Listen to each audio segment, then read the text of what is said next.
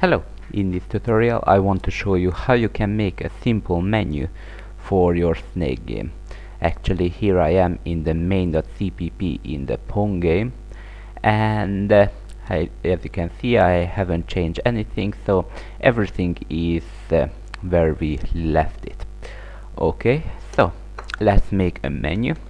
I just think a very simple menu, so I will not make a own class for it, but probably if you want to make more professional or more menu point than just two, then you would make a class for it and the member function would manipulate the entire menu. I just do it manually at the moment. By the way, this program design wasn't the best from the beginning, so it will not screw up, right?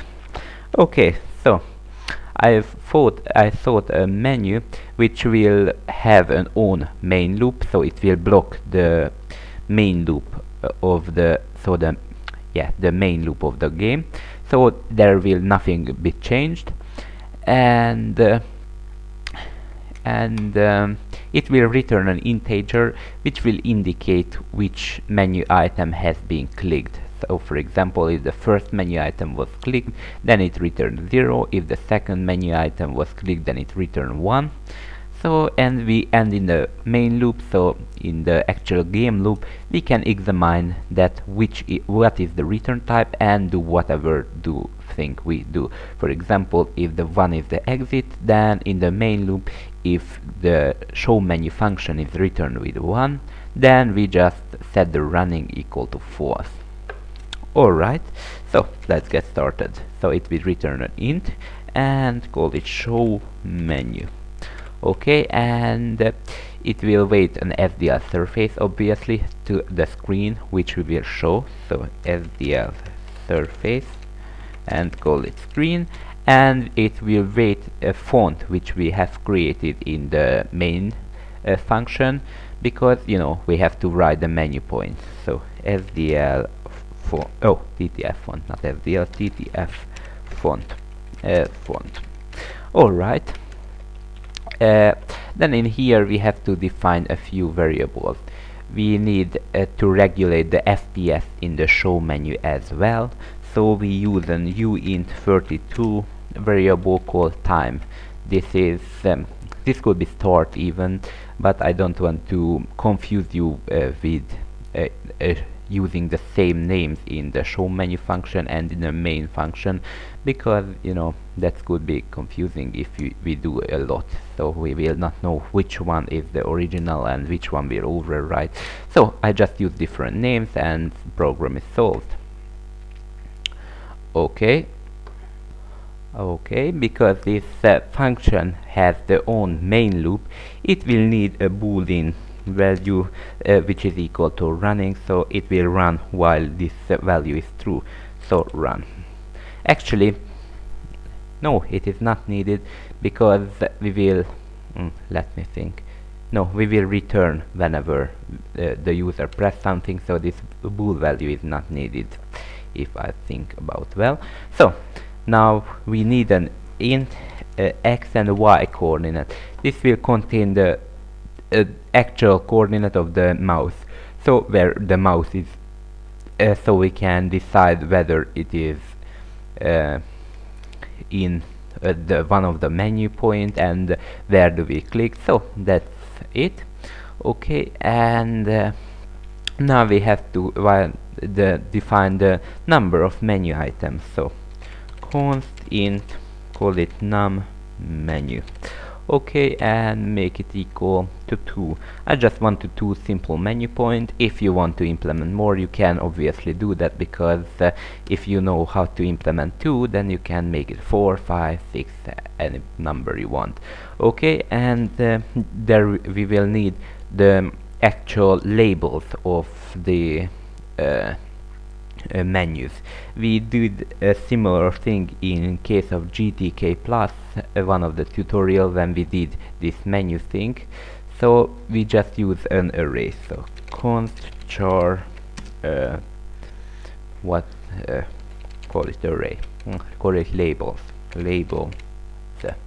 Okay, and it has num menu element. so yes, num menu, so 2, and make it equal to one is continue, this will tell the continue, and one is exit, which will exit the game. Okay, that's it. And we need the surface for every menu item, which will contain the text of the menu item. So we make an SDL surface pointer menus, and it has num menu element as well. So this will contain the actual surface for the menus. We will define it a little bit later. The next thing is, actually I want a bool selected, which will simple do is whenever one thing is selected, it will not delete and make it over again. Okay, probably it will not make sense right now, but in a moment I will be in that place where that it makes sense. Okay, so for now I write it, so bool call it selected, and similarly it has num menu element, and for now just set both to 0 because none of them selected at the moment. Okay, and we need a color because I want to do that whenever the element is selected, it will be red, and whenever it is not selected, it will be white. So I make this two color in an array, so SDL color and color with two elements. Okay, and it will be, the first one will be 255, the white, and the second will be red, so 255.00. Okay, so we have two color. Whenever one is selected, we just use the color 0. Whenever whenever one is not selected, we use the color 0, and whenever one is selected, we use the color 1. So we change it. Okay, so make this menus thing. So we actually need two surface menus equal to ttf render text solid. Okay, and the first parameter is the font, the second is the title, which will be labeled the 0, and the last parameter is the color, which will be color 0, because when the program is started, none of them selected, we use the color 0, so the white color. Okay, and oh sorry, this is the menus 0. Now the menus 1. The menus 1 equals the ttf render text solid as well, and it has the font, and probably it would be better to copy it because the only change is this one, and like that. So we just created two surfaces, one for the one with the text continue and one with the text exit. Okay, and now I want to set the position of these menus. You know, this we will use this with the blitz surface, which will define the actual position. So I wanted it to approximately the center of the screen. Okay, so SDL rect, call it position, and just set every position. So this will be an array as well because we have two menus, so we have two menus and every menu has a position. Actually it is in num menu number of element, it has num menu number of element.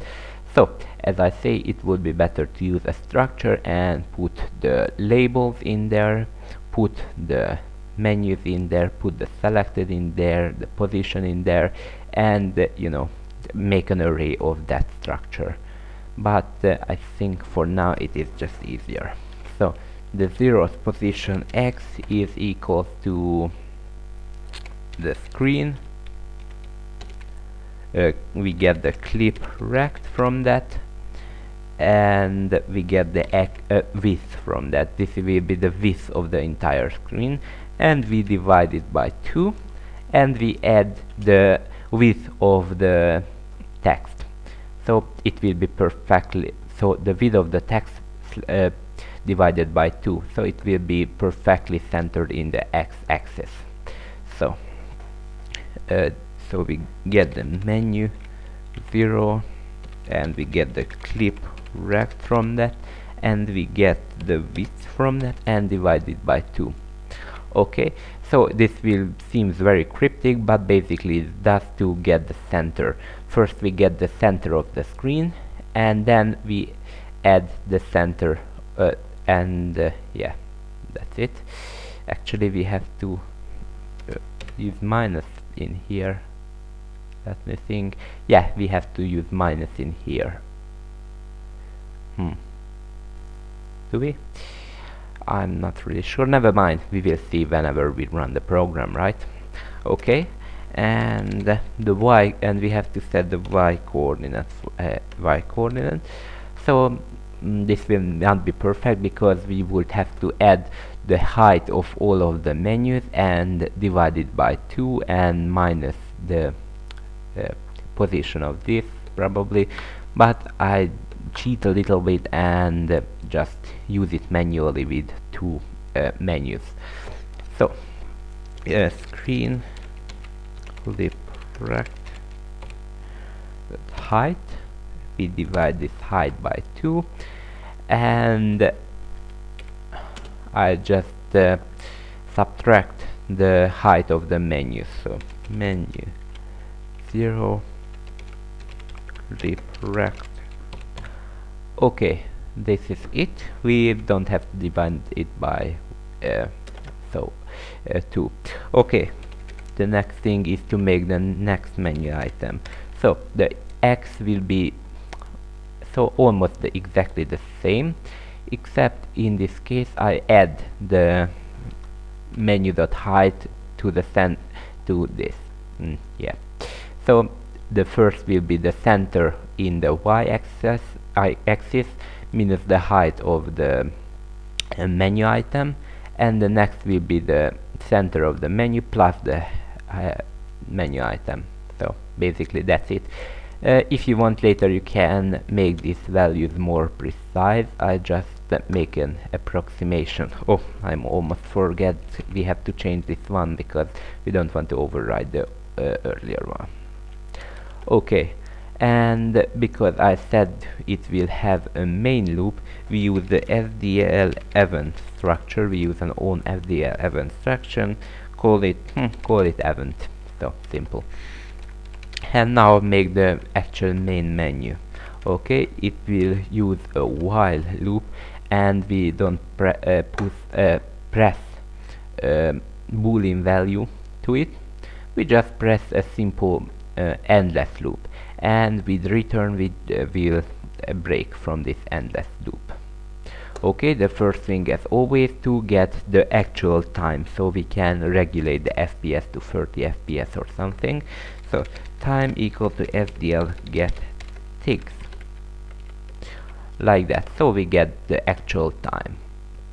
The next thing is to make the actual event loop, which will handle the event. So SDL poll event and the address of event. Okay, and here we have to handle actually 4 things. We have to handle the SDL quit as well as the quit, so the X will not work in this menu, it will only work in while the game is running. And we have to handle the mouse movement event, so the mouse motion event, as I showed you in one of the previous tutorial. We have to handle the click event, so the mouse button down event, and we have to handle the key press event, so if I press escape I will go back to the game. That's all we need to handle in here. So switch event.type, so what is the event, and case SDL quit,